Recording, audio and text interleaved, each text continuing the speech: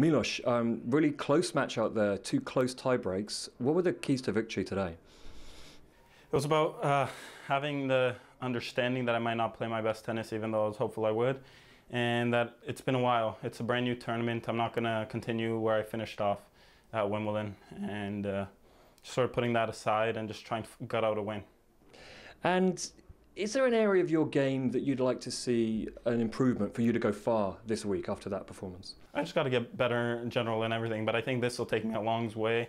I've always had close matches with Jack, and it's important for me to get this win. It sort of reassures me mentally, and also just gives me an extra day to get another match in tomorrow and play more tennis. Now, next up, Leighton Hewitt. He's still mixing it with the big boys. What are your thoughts going into that match? Yeah, he's playing really well. It's going to be difficult. He returns well.